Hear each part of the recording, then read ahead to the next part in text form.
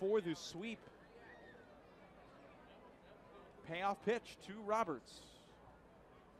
Swung on and hit well to left. Carrying way back towards the fence, looking up, and that ball is gone. The first home run hit off of Andrew Faulkner this season. Finally, the streak comes to an end after 101 and a third innings. He gives up a long ball, and it comes to Roberts, who hit his first home run of the year here at this ballpark, and he hits his second one here as well. The short porch and left hurting Faulkner there. That ball only traveled about 320 or 325 feet.